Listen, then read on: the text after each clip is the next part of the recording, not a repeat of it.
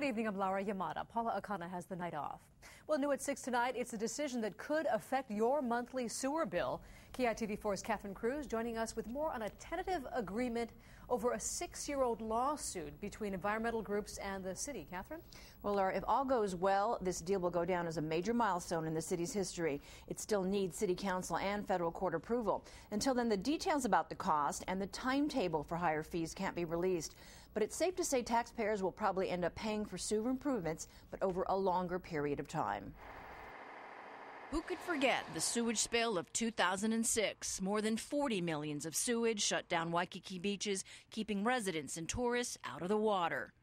That triggered a costly lawsuit by environmental groups and made an ongoing battle with the Environmental Protection Agency over sewage treatment even uglier.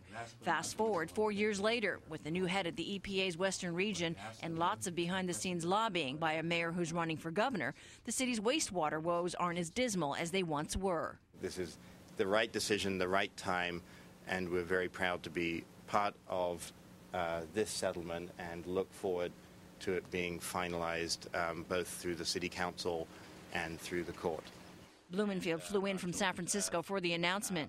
We wanted to make sure that we get aggressive action on behalf of the citizens of Oahu and Hawaii, but we also wanted to make sure that the rates were fair.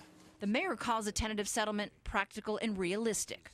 We wanted to do it in such a way that an extended construction schedule would be granted so that we wouldn't have to do this as quickly as some have suggested we needed to do. The two sides still disagree on the science behind whether the city needs to upgrade its sewage plants, treating wastewater twice instead of once. But the deal sets up a schedule to make improvements to the aging sewer pipes now, treatment plants later. We have tried and tried and tried to make the case that we are not doing any damage to the environment by not having to go to secondary treatment. And as much as we have done that, we were hitting a brick wall because we have the EPA that was very committed to ensure that cities do go to secondary treatment. In the last 5 years, Hanneman says the city dramatically stepped up sewer line inspections, sewer repairs, and upgrades.